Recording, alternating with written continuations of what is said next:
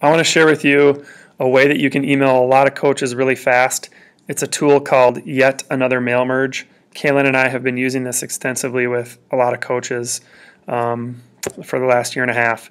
Basically what you do is you start an email, one email, and you can send it to all of these coaches. And you can do it really fast, really quickly, as long as you build your spreadsheet correctly. So you build the spreadsheet, you put email address as the first column, the coach's name, the school, and then when you make the email, you can put things like Dear Coach, and then what it does, if you put the less than signs and greater than signs around it, it auto-populates that from the column in the spreadsheet, and it builds a customized email for every school. Like, look at this right here. We put a certain school right here, and it changes it, and it puts it in there automatically for you. So you create a spreadsheet that has all the coaches' email addresses, their names, and the school they coach at, and then basically what you can do is you can email all of them super fast.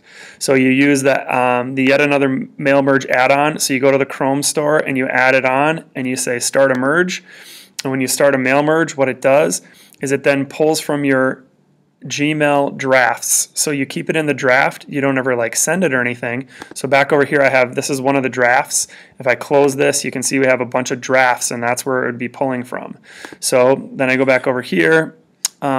Start a new campaign is what I'm trying to do because it told me that I already sent emails to this group, which is fine. I can make new tabs or new groups in my spreadsheet, and then it'll launch the add-on, and it's super slick, super simple, and you do get 50 per day to start with, but if you send it to other Gmail users, they can then add the program and you get 50 free ones. So right now Kaylin has 200 a day that she can send down here. You can see that.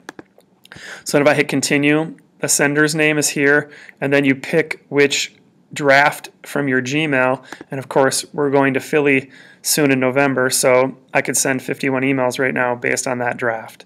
So you just be careful on how you compose the draft that you're working on, and then when you do that, you just make sure you put those less than signs and greater than signs into a customized email, and it works great. So we've emailed hundreds of coaches really quickly just by setting up a spreadsheet and using this tool.